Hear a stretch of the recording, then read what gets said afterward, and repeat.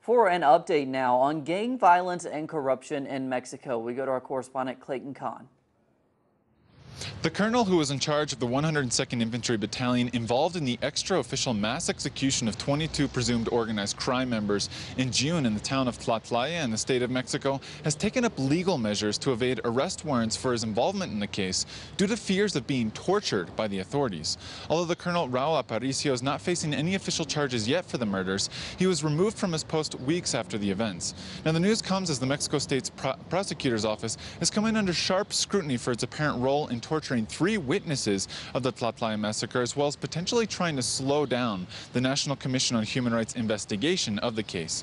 20 Mexico State officials are being investigated for what some are calling an attempt to cover up the extent of the military's involvement in the case.